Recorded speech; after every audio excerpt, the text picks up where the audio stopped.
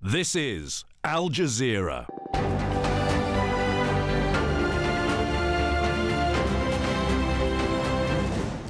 Hello, I'm Maryam Nemazee. Welcome to the Newshour live from London. Coming up in the next 60 minutes.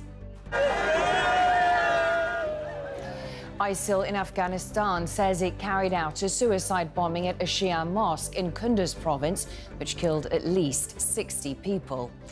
This as the United Nations warns there are just weeks to act to stop a humanitarian catastrophe that could see at least 1 million children die from severe malnutrition. At least 5 people are shot dead as refugees and migrants escape from a crowded detention centre in Libya.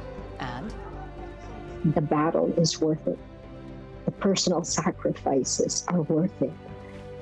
And journalists Maria Ressa and Dmitry Muratov win the Nobel Peace Prize for fighting for freedom of expression in the Philippines and Russia.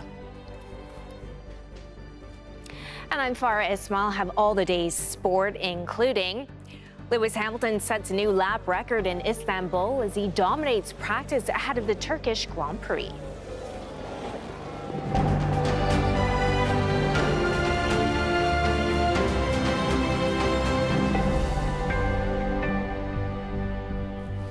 Hello and welcome to the Newshour. Our top story. At least 60 people have been killed in northern Afghanistan in the deadliest attack since foreign forces pulled out of the country at the end of August.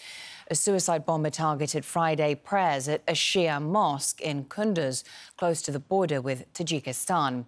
Hundreds of people were also injured in the attack. ISIL in Afghanistan, which poses a growing threat to the Taliban, has claimed responsibility. Hashim Al-Bara reports now from Mazar-e Sharif.